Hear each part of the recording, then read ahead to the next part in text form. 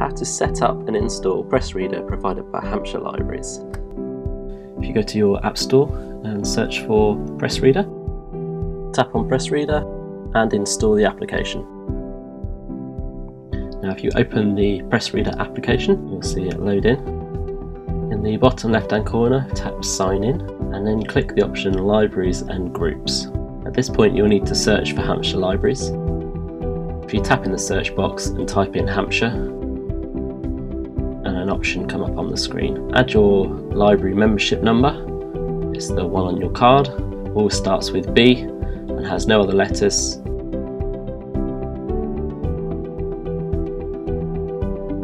And then tap Sign In and it will ask you to add your email address, password and your name. Once you've done that, you tap Sign In and it will come into this screen. Check out the next video to see how to navigate the app and look at different magazines and newspapers.